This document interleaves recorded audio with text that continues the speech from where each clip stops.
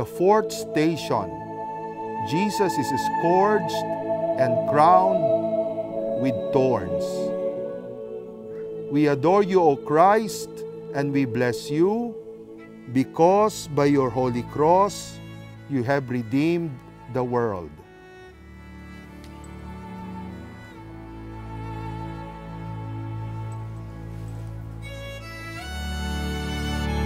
A reading from the Gospel according to St. Matthew. The governor again said to them, "Which of the two do you want me to release for you?" And they said, "Barabbas."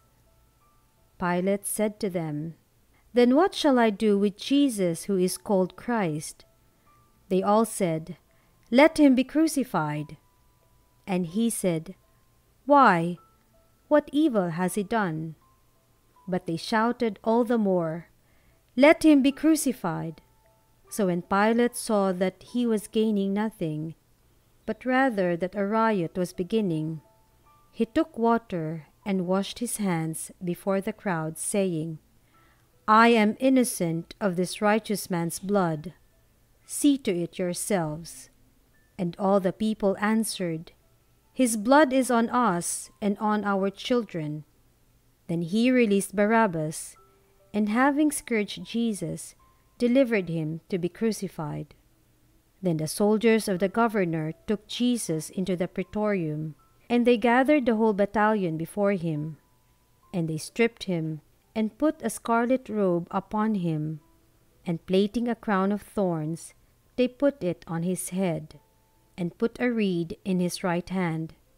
And kneeling before him, they mocked him, saying, "Hail, King of the Jews!" And they spat upon him, and they took the reed, and struck him on the head. And when they had mocked him, they stripped him of his robe, and put his own clothes on him, and led him away to crucify him. Lahat po ng mga bagay ay ginawa ng ating Panginoon para sa kanyang misyon dito sa mundo. Ang pagbibigay ng panahon, ang pagbibigay ng sarili, kahit na rin po ang kanyang pagbibigay sa gitna ng kanyang mga pasakit. Sabi nga po ng Apostol San Pablo, although Jesus was God, He did not deem equality with God as something to be grasped. He emptied Himself and took the form of a slave, becoming obedient unto death. Yan po ang isinulat ng Apostol Pablo sa kanyang sulat sa Philippians chapter 2, verse 5. Ang pagbibigay ng buhay, ang pagsasabuhay ng buhay, ay napakadali kapag ang pinag-usapan po natin ay saya, pera, iba't ibang talento at kakayahan, recognition, affirmation. Pero alam niyo po, ang buhay din naman ay may kaakibat na paghihirap. Paghihirap ng katawan. Bahagi po ito ng pagtanda. Bahagi po ito ng pagiging laman.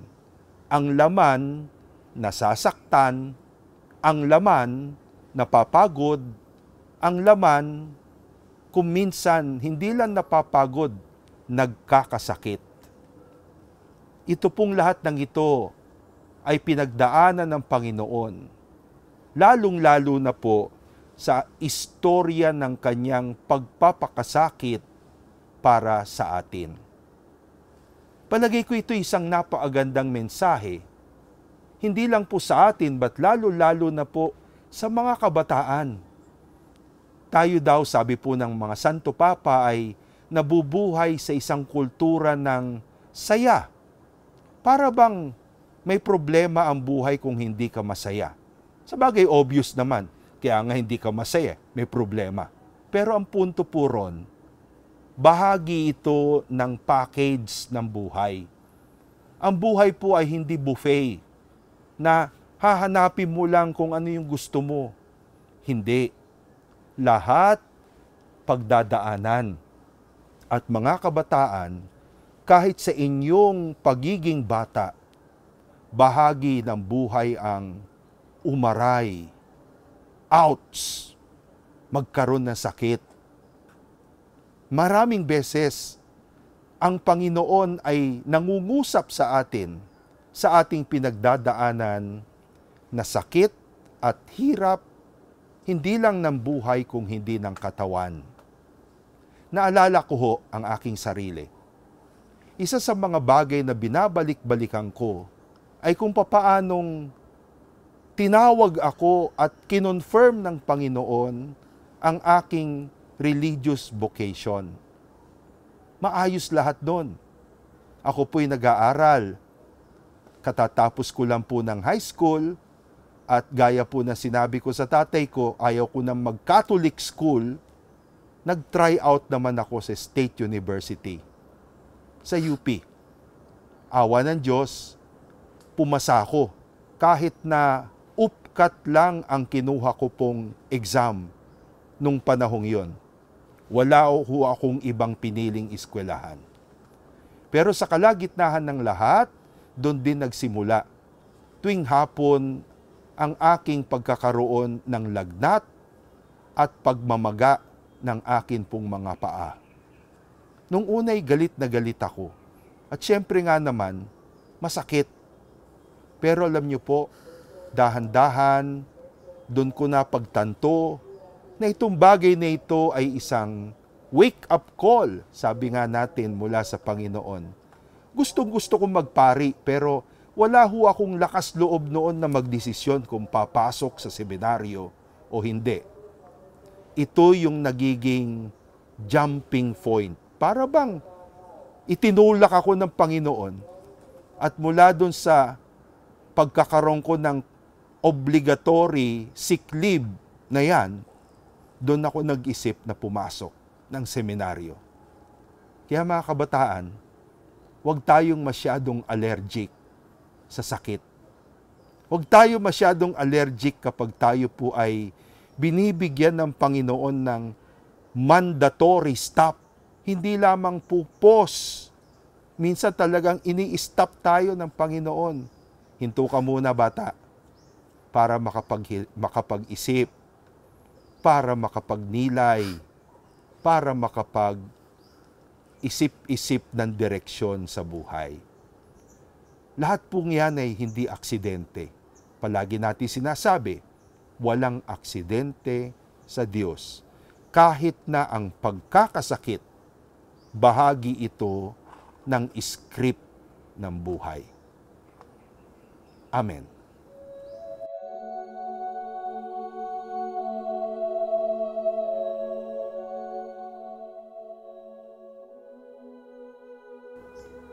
Lord Jesus crucified, have mercy on us. Ang ikalimang istasyon, ang pagtanggap ni Jesus sa kanyang krus.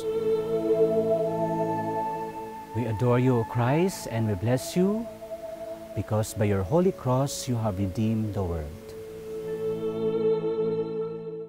A reading from the Gospel according to St. John. Now it was the day of preparation of the Passover. It was about the 6th hour. Pilate said to the Jews, "Here is your king." They cried out, "Away with him! Away with him! Crucify him!" Pilate said to them, "Shall I crucify your king?" The chief priest answered, "We have no king but Caesar." Then he handed him over to them to be crucified. So they took Jesus, and he went out, bearing his own cross, to the place called the Place of a Skull, which is called in Hebrew Golgotha. There they crucified him, and with him 2 others, one on either side, and Jesus between them. Pilate also wrote a title and put it on the cross. It read, "Jesus of Nazareth, the King of the Jews." Kusang tinanggap ni Jesus ang kanyang krus at binuhat ito patungo sa Kalbaryo o Golgota. Itong krus na ito, hindi ito isang bagay, kundi ito ay isang bunga ng pagmamahal. Kaya kapag nagmamahal po tayo, mayroon din pong kaakibat na mga krus iyon. Ang sinasabing krus na ito ay yung kahinaan, ay yung karupukan, ay yung kasamaan ng mga taong mahal natin. Yung paanyaya ni Jesus sa atin na tanggapin yung ating krus at buhatin ito ay hindi po ito nangangahulugan para pahirapan tayo. Yung sinasabi ni Jesus na tanggapin ang krus ay kusang loob na pagtanggap sa kahit na anumang karupukan, kasamaan at kasalanan ng isang taong minamahal natin. Kaya sinasabi ni Jesus sa mga taong may mali sa kanila, kaya kong tanggapin ang krus na yan, kaya kong buhatin para lang sa'yo, para maligtas ka. Alam niyo po, naalala ko po yung kwento ng aking kapatid. Minsan, alam niyo po, tumawag sa akin ang aking kapatid at tila ba mayroong problema. At alam niyo naman po, kapag may problema, ang unang tinatawagan ko talaga ay ang aking mga magulang. Kaya nung sinabi ko sa kanila na parang may problema itong kapatid ko, sinabi nila mas mainam siguro na puntahan na lang natin yung kapatid mo para makita talaga natin kung ano yung kalagayan niya. Alam niyo po, pumunta kami sa aking kapatid at gusto naming sorpresahin siya. Kaya ako po yung una at parang gustong-gusto ko nang magsermon sa kanya. Alam niyo po, nung pumasok ako sa kwarto ng kapatid ko, tinuligsa ko kaagad ng tanong. Mga tanong na hindi niya rin kayang sagutin. Mga tanong na hindi nagpapa-open sa kanya na sagutin ako. At pagkatapos pong ng mga tanong na yon, tinawag ko na yung aking mga magulang na ikinagulat din ng aking mga kapatid. Alam niyo po, nung nakita ng aking magulang, ang aking kapatid, wala po silang sinabi. Isang tanong lang po ang tinanong sa kanya ng aking tatay. Sabi niya, "Anak, ikaw ba ay kumain na?" Alam niyo po, lumapit sa kanya ang aking kapatid at umiyak na lang. At habang umiiyak po yung aking kapatid, ako din po, tumalikod ako at nagdasal sa Panginoon. Sinabi ko, "Lord, pasensya ka na kung ako tong pari, pero hindi ko mapatawad yung aking kapatid. Ako tong nagpapatawad sa kasalanan ng iba, pero sa sarili kong kapatid, hindi ko kayang ibigay yung pagpapatawad na yon." Alam niyo po, sa puntong iyon, na-realize ko rin kung gaano tayo kamahal ng Panginoon, na kaya niyang tanggapin lahat ng kasalanan, karupukan at kasamaan natin. Yung mga krus natin, kaya niyang buhatin para ipakita sa atin na tayo rin ay mahal niya. Ganon tayo kamahal ng Panginoon.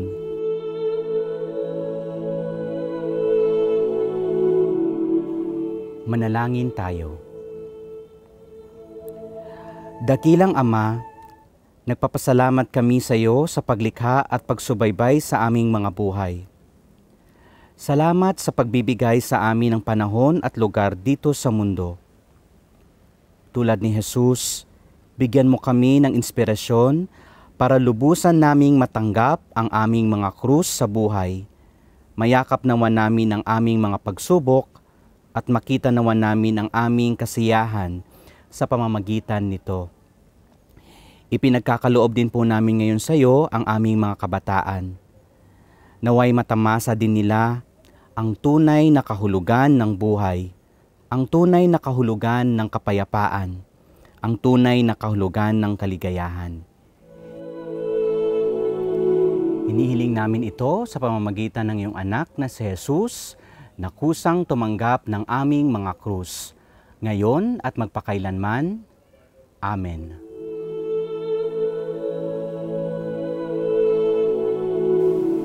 Lord Jesus crucified, have mercy on us. The sixth station, Jesus falls under the weight of the cross. We adore you, O Christ, and we bless you, because by your holy cross, you have redeemed the world. A reading from the letter of St. Paul to the Philippians. Although Christ Jesus was in the form of God, he did not count equality with God a thing to be grasped, but he emptied himself, taking the form of a servant, being born in the likeness of men, and being found in human form, he humbled himself and became obedient unto death, even death on a cross. Therefore God has highly exalted him, and bestowed on him that name which is above every name, that at the name of Jesus every knee should bow, in heaven and on earth and under the earth, and every tongue confess that Jesus Christ is Lord, to the glory of God the Father. Bawat isa sa atin ay may krus na pinapasan. Bata man o matanda, I think wala naman hong exempted sa ating pagpapasan ng krus, sapagkat ito ay bahagi ng ating pananampalataya. Iba't ibang mukha ng krus ang pinapasaan nating mga tao. Maaring ito ay krus ng pagkakasakit o isang matinding karamdaman. Maaring ito ay isang krus ng isang personal issue or struggle sa buhay. Maaring ito ay krus, suliranin o problema dulot ng ibang tao. Marami ho sa atin nakakayanan na pasanin ng krus sapagkat natutunan nilang iugnay ang kanilang pinagdadaan ng krus sa krus ni Jesus. Si Jesus, bagamat siya ay anak ng Diyos, natutunan niya pasanin ang krus. Krus ng pag-ibig niya at katapatan sa Ama. Si Jesus, naging tao, 100% human. Siya ho ay nagutom, siya ho ay nauhaw. Naranasan niya ang kamatayan ng kanyang kaibigan. Naranasan niya na siya ay takbuhan ng kanyang kaibigan. Naranasan niya ang mga gabing malulungkot. Ang lahat ng ating paghihirap, mga pagkakamali at kabiguan sa buhay, ay wala hong pinalalampas ang ating Panginoong Diyos. Ngunit ang pinaka-importante sa ating Ama sa Langit ay tayo ay natututong bumangon sa ating pagkakadapa. At natututunan natin ang aral na idunudulot ng mga krus sa ating buhay. Walang pinalalampas na kasalanan, kamalian o kabiguan ng ating Panginoong Diyos. Ngunit ang pinakamahalaga sa Kanya ay tayo ay tumayo sa ating pagkakadapa at matuto sa ating mga karanasan sa buhay.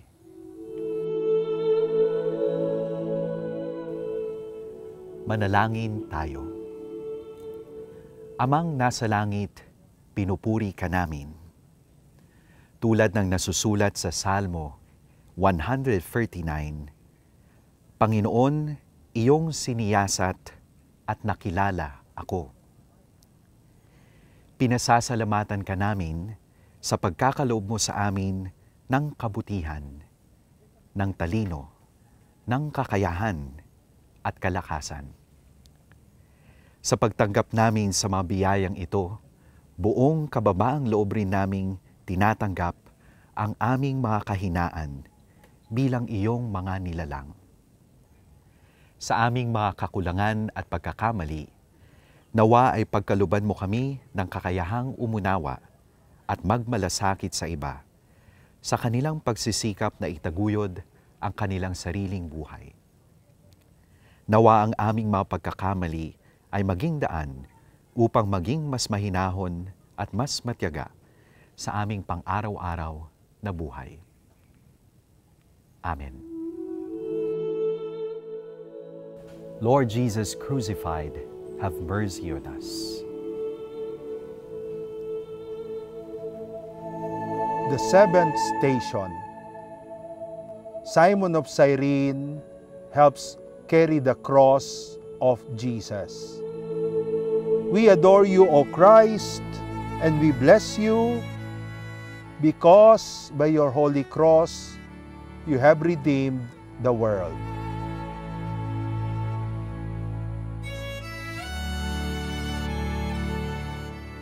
A reading from the Gospel of St. Mark.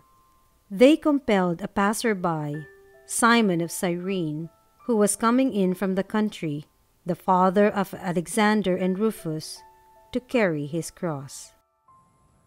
Napakahirap pong isipin na kung si Jesus ay anak ng Diyos, natatanging anak ng Ama, Diyos tulad ng Ama, ang Jesus na gumawa ng maraming himala, nagpagaling ng marami, ngayon kailangan niya ang tulong ng isang abang manggagawa na si Simon of Cyrene, na noon po'y pauwi, nakikiraan lang. At si Simon ay kinailangang tumulong magpasan ng krus. Ngunit sa pamagitan po neto, sa palagay ko'y nais iiwan ni Jesus ang isang aral. Ito ang ibig sabihin ng pagiging tao. Ito ang ibig sabihin ng pagpapakatao, na lahat po ng ating ginagawa, hindi pwede nating angkinin na sarili lamang natin. Kung hindi, lahat po ng ating nagagawa, lahat po ng achievement natin sa buhay, may kasamang kooperasyon, may kasamang isang nilalang na umaagapay at tumutulong sa atin. Ang anumang nararating natin sa buhay ay nararating natin sapagkat may taong nagmagandang loob sa kahit na ilang sandali, kahit na sa isang sandali ng atin pong buhay. Mga kabataan, ito pong aral na ito'y napakaganda na palagi nating isipin. Alam nyo, ang buhay kabataan ay buhay ng lakas. Sabi nga nila, ito yung punto ng buhay na nandun ka sa mayabong na bahagi ng iyong lakas. Kaya mo ang lahat. Kaya mo ang lahat. Kaya nga alam nyo sa mga kabataan, ang isang napakalaking word po nila ay achievement. Another achievement. Achievement ko ito. Hindi po nating inaalis ang ganyang napakagandang bahagi ng buhay. Ngunit isipin natin na sa lahat ng atin pong achievement, mayroong mga nakakaramay tayo. Kaya nga napakaganda po yung social media eh. Samantalang yung dating media, radyo, TV, alam mo kung sino ang gumagawa ng mensahe. Ngayon, ang social media ay isang World Wide Web, isang internet. Lahat nagsasama-sama, nagko-contribute upang ituloy ang agos ng social media. Yan lamang po sa kultura ng kabataan, palagay ko'y dapat maging isang napakagandang paalala na sa atin na sa buhay po natin, hindi po nagagawa ang lahat na nag-iisa. May kanya-kanyang kontribusyon at dapat marunong tayong tumanaw ng utang na loob at pasasalamat. Mga kabataan. Alam niyo po, etong nakalipas na taon, 2018, ay isang napakahalagang taon sa batch ko. Kami po'y nagtapos ng 1978 sa Paco Catholic School. 30 years po namin, di ba? 40 years bilang isang klase sa high school. And alam niyo po, bago magtapos ang taon, isa sa mga bagay na ginusto ng aking mga kaklase, kabats, ay pagtipon-tipunin kung pwede yung amin pong mga naging teachers. Ano man po yung kanilang kalagayan ngayon, nasaan man sila, baka pwede daw pagtipon-tipunin. At alam nyo, nung tinitipon namin o iniisip ang pagtitipon ng mga teachers, sabi nila may hassle pala ito. Unang-una, baka kailangan sunduin ng mga teachers. Pangalawa, baka yung ibang teachers kailangan ng alalayan, hindi lang sa sunduan, kung hindi kahit sa paglalakad. Tapos sabi naman nung isang gumagawa ng menu, naku kanya, baka marami ng bawal ang mga teachers sa pagkain. Napaka-complicated ng pagpaplano ng menu. But you know, once upon a time, ito pong mga teachers na ito ay mga good Samaritan, mga Simon of Cyrene sa buhay po namin nung kami dumadaan sa aming kabataan. Huwag po nating kakalimutan yan. Sabi nga po ng isang napakagandang aral na Pilipino, ang hindi lumingon sa pinanggalingan, hindi makakarating kung saan man siya gustong pumaroon. Kaya po sa sandaling ito, alalahanin natin ang mga naging katulong natin at katuwang sa buhay. Amen.